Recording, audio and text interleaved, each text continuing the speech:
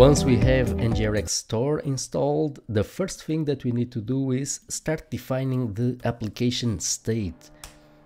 So we're going to create here a store folder. This is really a great place to start implementing our store solution. Let's simply define here a custom type definition, which is the application state. This state will be composed of primitive types like participants, messages, etc.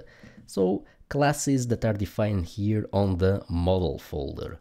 Let's define here a type that we will name application state. The application state typically has two components. A part of the state is the data that we are storing, so the threads, the messages, the participants. That is purely the data, the slice of the database that we are keeping in memory. Another part of the state is not directly the data, but it's, for example, what is the currently selected thread that we want to highlight. So what is the ID of the current selected thread? Or also, what is the ID of the currently selected user? So that is another type of state that we also want to put in our store. So what we usually do is we are going to define here a couple of other files. One will be the store data. So this will be a custom type that will define what is the data that we store exactly in our store. The second custom type that we want to define is the UI state. The UI state will, for example, store what is the currently selected user. And so the application state will be composed of two properties.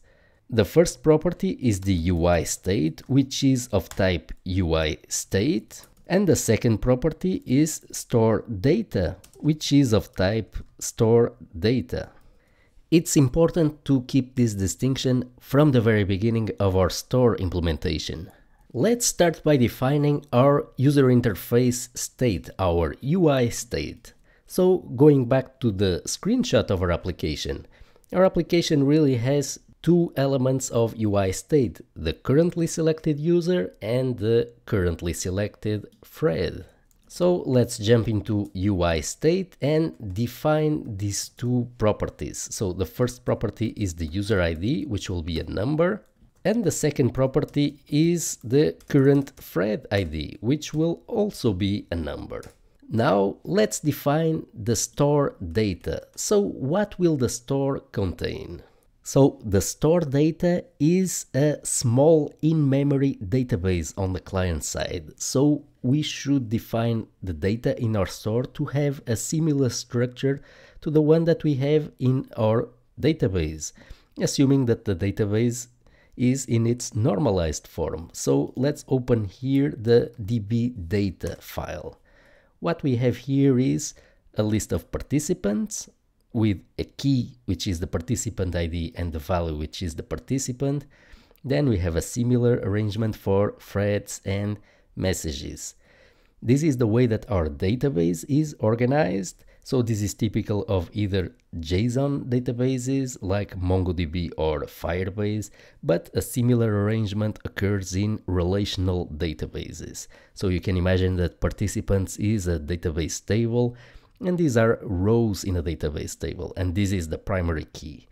Now, our store data should have the same structure as the database that we are bringing to the client side, a small part of it.